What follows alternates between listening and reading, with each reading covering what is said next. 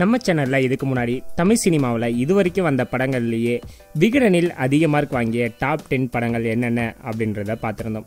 அதே போல் இதுவரைக்கும் வந்த விஜய் படங்களில் அதிக மார்க் வாங்கிய டாப் 10 விஜய் படங்கள் என்ன அப்படின்றதையும் பார்த்துருந்தோம். ஒருவேளை நீங்கள் இன்னும் அந்த வீடியோவை பார்க்கல அப்படின்னா டிஸ்கிரிப்ஷனில் அதுக்கான லிங்க் இருக்கும், அந்த வீடியோவை மறக்காமல் பார்த்துருங்க. இன்றைக்கான வீடியோவில் விகடன் ஒரு சில படங்களுக்கு மார்க்கே போடாமல் காரி துப்பி இருக்கிறாங்க. அப்படி விகடன் மார்க் போடக்கூட தகுதி இல்லாத படங்கள் அப்படின்னு எந்த படத்தை சொல்லியிருக்கிறாங்க அப்படின்றத தான் இந்த வீடியோவில் பார்க்க போகிறோம். இந்த லிஸ்ட்டில் முதல்ல வந்திருக்கிற படம் வீராசாமி.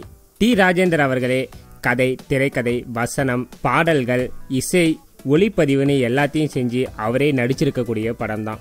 இந்த படத்துக்கான விகடன் விமர்சனத்தில் அவங்க என்ன சொல்லியிருக்கிறாங்க அப்படின்னா, இந்த படத்தில் பாசம், நேசம், கற்பு, காதல், வீரம், நேர்மை, துணிவு, சேவை, நீதி, மானம் அப்படின்னு எல்லாமே இருக்குது. ஆனால் இந்த படத்தில் எது எது எங்கெங்கே இருக்கணுமோ அதெல்லாம் அங்கங்கே இல்லாமல் ஏருக்கு மாறாக இருக்குது. அது மட்டும் இல்லாமல் இந்த எல்லா விஷயத்தையும் படத்தில் பண்ணுற ஒரே ஆள் டிஆர் அவர்கள் தான் அப்படின்னு சொன்னதோடு மட்டும் இல்லாமல் கடைசியாக பஞ்ச் டைலாகா பரீட்சைக்கு மார்க் போடலாம், ஆனால் விஷ பரீட்சைக்கு மார்க் போட முடியுமா அப்படின்னு சொல்லிட்டு இந்த படத்துக்கு மார்க் எதுவும் போடலை. இந்த லிஸ்ட்டில் அடுத்ததாக பார்க்க போகிற படம் தொடர்ந்து வெற்றி படங்களையே இயக்கி கொண்டிருந்த ஷங்கரின் பாய்ஸ். ஜெனிலியா, சித்தார்த், நகுல், பரத் அப்படின்னு முழுக்க புதுமுகங்களை வைத்து அவர் இயக்கிய ஒரு திரைப்படம் தான். ஏஆர் ரஹ்மான் இசையில் இந்த படத்தினுடைய பாடல்கள் எல்லாமே மிகப்பெரிய அளவில் வெற்றி அடைஞ்சிருந்தது. ஆனால் இந்த படத்துக்கு விகடன் விமர்சனத்தில் என்ன சொல்லியிருக்கிறாங்கன்னா, ஒரே வரியில் சீச்சி பேட் பாய்ஸ் அப்படின்ற மாதிரி விமர்சனம் சொல்லி முடிச்சுட்டாங்க. இந்த படத்துக்கும் அவங்க எந்த மார்க்கும் கொடுக்கல. இந்த லிஸ்ட்டில் அடுத்ததான் நம்ம பார்க்க போகிற படம் தனுஷின் முதல் திரைப்படம், அதுவும் பாக்ஸ் ஆஃபீஸில் மிகப்பெரிய அளவில் வெற்றி பெற்ற திரைப்படம். ஆமாங்க, துள்ளுவதோ இளமை திரைப்படம் தான். இந்த படத்துக்கான விகடன் விமர்சனத்தில் அவங்க என்ன சொல்லியிருக்கிறாங்கன்னா, விடலை பருவத்து பிள்ளைகள் விபரீதமான பாதைக்கு செல்ல யார் காரணம் அப்படின்ற அழகான கதையை ஒரு குப்பை மாதிரி படமாக்கி வச்சிருக்கிறாங்க அப்படின்னு ரொம்பவே காட்டமாக விமர்சனம் பண்ணதோடு மட்டும் இல்லாமல் கடைசியாக இந்த படத்துக்கு என்ன சொல்லியிருக்கிறாங்கன்னா, எப்படி பணம் சம்பாதிக்கிறதுக்காக மட்டும் ஒரு படத்தை எடுக்கக்கூடாது அப்படின்றதுக்கு இந்த படம் ஒரு உதாரணம் அப்படின்னு சொல்லிட்டு இந்த படத்துக்கு எந்த ஒரு மார்க்குமே கொடுக்கல. இந்த லிஸ்ட்டில் அடுத்து நம்ம பார்க்க போகிற படம் தம்பிராமையா இயக்கத்தில் வடிவேலு அவர்கள் நடித்திருந்த இந்திரலோகத்தில் நான் அழகப்பன்.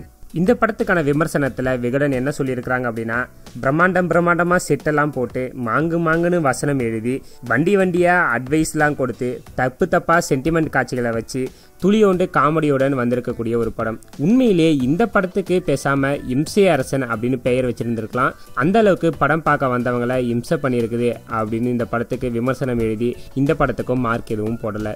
இந்த லிஸ்ட்டில் அடுத்ததான் நம்ம பார்க்க போகிற படம் எஸ்ஜே சூர்யா, நயன்தாரா நடிப்பில் 2006ஆம் ஆண்டு வெளியான கல்வனின் காதலி.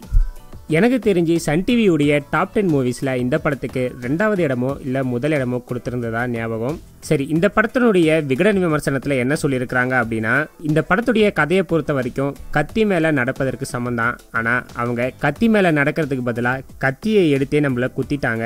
படம் ஃபுல்லாக இரட்டை அர்த்த வசனங்கள்லாம் கிடையாது, டைரெக்டாக காதை கூச வைக்கிற ஒரே வசனம் தான். தமிழ் சினிமாவில் சின்ன பட்ஜெட்டோ பெரிய பட்ஜெட்டோ நிறைய நல்ல படங்கள்லாம் வந்திருக்குது. ஆனால் அந்த படத்துக்கெல்லாம் திருஷ்டி போட்டு வச்ச மாதிரி இந்த படம் வெளிவந்திருக்குது.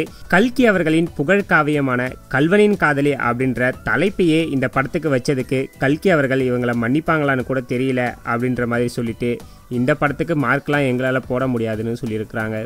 இந்த லிஸ்ட்டில் அடுத்த இடம் பிடிச்சிருக்கிறதும் எஸ்ஜே சூர்யா அவர்கள் நடிப்பில் வெளிவந்த திருமகன் திரைப்படம் தான். இந்த படத்துக்கான விமர்சனத்தில் விகடன் என்ன சொல்லியிருக்கிறாங்கன்னா, இந்த படத்தில் ராதாரவி நல்லவரா கெட்டவரா அப்படின்னு குழப்பமாக இருக்குது. ஊரே மதிக்கிற அளவுக்கு விஜயகுமார் யார் அப்படின்றது மர்மமாக இருக்குது. மீரா ஜாஸ்மின் இந்த படத்தில் இருக்கிறது குதூகலமாக இருக்குது. இந்த படத்தில் ஆறுதலான விஷயம் அப்படின்றது தேவாவுடைய இசை தான். அழகான விஷயன்றது இந்த படத்தின் ஒளிப்பதிவு தான். இந்த படத்தில் எஸ்ஜே சூர்யா பேசும் வசனங்கள் எல்லாமே நாராசமாக இருக்குது அப்படின்னு சொல்லிட்டு டோட்டலாக இந்த படம் ஃபெயிலு, அப்புறம் எதுக்கு அந்த படத்துக்கு மார்க்லாம் போட்டுக்கிட்டு அப்படின்னு சொல்லி முடிச்சிட்டாங்க. இந்த லிஸ்ட்டில் அடுத்ததாக ராம்கி அவர்கள் நடிப்பில் வெளியான உளவாளி. இந்த படத்தினுடைய விமர்சனத்தில் அவங்க என்ன சொல்லியிருக்கிறாங்கன்னா, கதை சொன்னாதான் நான் சாப்பிடுவேன்னு சொல்லி அடம்பிடிக்கிற குழந்தை கூட உளவாளி படத்துடைய கதையை சொன்னால் சாப்பிட்றதையே நிறுத்திடும் அந்த அளவுக்கு கேவலமான ஒரு கதை அப்படின்னு சொன்னது மட்டும் இல்லாமல் படத்தில் ஒரு வில்லன், அந்த வில்லனை பிடிக்கிறதுக்கு ஜேம்ஸ் பாண்ட் மாதிரி போலீஸ் அதிகாரியாக இருக்கக்கூடிய ராம்கி, இவங்க 2 பேரை வச்சு எந்த அளவுக்கு கதையை இழுக்க முடியுமோ இழுத்து நம்ம கழுத்தை அறுத்துருக்குறாங்க அப்படின்னு சொல்லிட்டு இந்த படத்துக்கான மார்க்கில் சாரி அப்படின்னு எழுதி முடிச்சிட்டாங்க.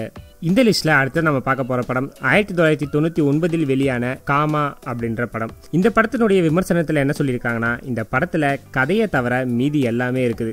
அதாவது கதாநாயகிக்கு கனவுல அடிக்கடி செக்ஸியான கனவு வரும்னு சொல்லிட்டு கனவுல காட்டுறதா சொல்லிட்டு எல்லாத்தையும் படத்துல திரையில காமிச்சிட்டாங்க. இதுல எது கனவு எது நினைவுனே கடைசி வரைக்கும் தெரியல. இந்த படத்துல கேமராவை எங்கெல்லாம் வைக்க கூடாதோ அங்கெல்லாம் வச்சு படத்தை எடுத்திருக்கிறாங்க.